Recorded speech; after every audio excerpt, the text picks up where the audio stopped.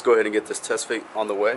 What's going on, guys? Welcome back to another video. My name is Chris. This is my channel called Mumble. As you guys recall, I was trying to fit the Konigs onto this car. Being that they're a 10.5-inch wheel, I knew it was going to be a pretty aggressive set. In this video, I'm going to go ahead and go over and how the wheels sat. Keep in mind, this is an 18 by 10.5 wheel plus 25 offset. They want the best of me now. They want the best of me now.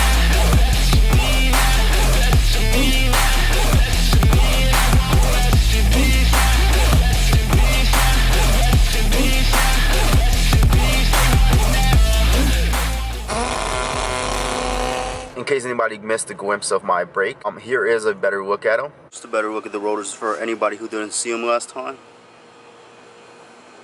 I also did a little small size comparison just so you guys can be aware of how much wider this wheel is compared to the OEM front G37S wheel.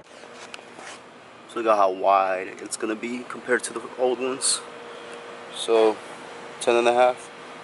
7.5. Now this next clip is one of my favorites because the brakes and the wheels look so damn good. One thing I was worried about was this right here, but as you guys can tell, it does clear. Very minimal space back here. I would say maybe about a 1/4 inch, maybe a little bit between a 1/4 and 1/2 inch.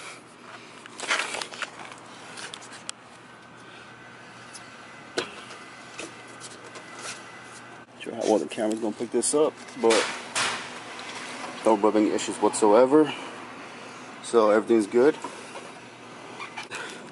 This is about how much clearance you have, which I would say it's about a finger,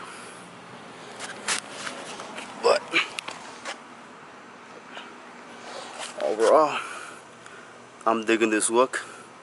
Now the moment of truth, I'm about to drop the car because this is a 10.5-inch wheel. So let's find out what happens. Come on, you can't lie, man. That looks sexy as hell. As soon as I mounted that wheel on there and it looked so good, man. Like I just really wanted to put all of them at the same time, but I have to wait just because I said I think I'm gonna need a camber kit, and this is the reason why. Let's find out what happens. Cause look at how much it is poking, and this is what I was afraid of. The wheels do stick about maybe an inch or so out. Maybe less than an inch, I would say. It's not too bad. From certain angles it looks good, but once you go to the front or the side, like basically like a 3/4 view, it looks kind of a little bit too much.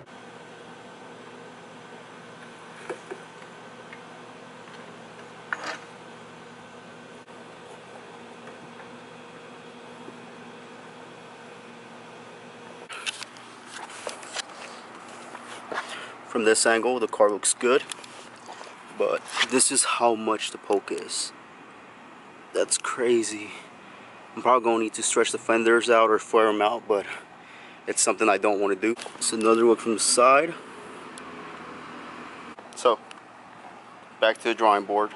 Well, maybe running a little bit of camber might help with that. I gotta see how the backs are gonna sit, and that's gonna justify if I do keep these on the car or not. One of the reasons I'm really trying to get wheels right now, or get anything on the car other than these G37S wheels, is the fact that I'm tired of buying tires for these wheels specifically. My car has sat like this for about 2 years already. It's time for a change. Worst comes to worst, I'm gonna store these wheels until I get enough money to buy everything that I need to do. I'm not really wanting to do that right now, camber my wheels too much, because this is my main car. I do go through some very harsh roads right now, and having that much camber and having my wheels rub and stuff with my kid and my girl in here, it is going to get annoying after a while. I was a bit disappointed that they weren't sitting the way that I was hoping they would, but hey, you live and learn. I knew it was going to be an aggressive fitment, and I knew what to expect, but I mean, a lot of people were telling me it looks so good because you have such a beefy tire, you know, that's what draws to it. So I might go ahead and do it. Just want to see how the back is going to sit. A lot of people told me to raise the car up a little bit. I also got a couple people telling me to maybe try a 255/40 18-inch tire, just to give it a bit of more of a stretch look to it. So that's something else I might consider. I might go ahead and order a 255/40 18-inch tire just to see how the stretch is, and put it on one of the other ones, just try it out with that. That's also something I'm reconsidering. I'm not a big fan of the stretch looks, but a 255/40 18-inch tire, I've seen the way it sits on an 18 by 10.5-inch wheel. It's not a bad stretch. It's still decent. The last option that I do have is just to go ahead and order a 18 by 9.5-inch wheel. It's not gonna have that concave look. It's gonna be more of a flat face. That's another option I'm looking at. That's going to run me about another $450 just to order all. So that is another option that I'm considering. I have a couple set of wheels that I haven't used on this car. I did buy a set of wheels a while back that I was going to throw on here, but I never got the chance to. I might just go ahead and show you guys though. They are OEM wheels. They are 19s. So this is basically it for this video, guys. Give me some input, give me some help, you know, give me some ideas. Some of you guys already hit me up on Instagram. I posted this picture on Instagram first of all, and a lot of you guys give me some good feedback. I'm taking a lot of y'all's ideas and I'm reconsidering, I'm thinking about them. That being said, guys, I hope you do guys subscribe, comment down below, and I'll catch you guys on the next one. I have a dream, that's all I need. I'll make it happen with some work and belief. Know what I want, so I'll take it on. I'll make mistakes, but mistakes make you strong. Let's break it down for a minute. I want the crown, I'm gon' get it. You hear me loud, man, I'm winning. Yeah, Charlie Sheen will be grinning. These ladies know that I'm sinning, and this is just the beginning. I'm closing in the night inning. There ain't no point in resisting. Living life like a dream.